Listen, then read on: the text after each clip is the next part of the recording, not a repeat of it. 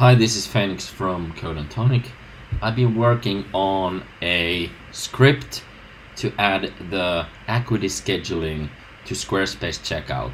So when you're using Squarespace e-commerce, you can use Squarespace e-commerce, but also book appointments in the checkout process. In this example, I'm using store pickup as the case that we'll be solving. So here's how it works. Using the normal Squarespace e-commerce, we'll be adding a product to cart. But then when we go to the cart page, instead of having a button that would lead to checkout and payment, we get to choose the pickup time here.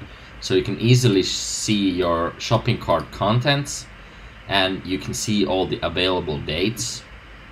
And here on out, let's check out how the flow works. Let's say I want to pick up my Country Feast set on Wednesday at 10:10 a.m. Let's choose this time. Chrome is smart enough to automatically fill these. If you're on a Powerhouse plan, you can hide and disable these unnecessary fields, because these will be filled in the checkout. So this is kind of unnecessary. Now when I click confirm time and pay, I will then be redirected to the payment via the Squarespace e-commerce checkout.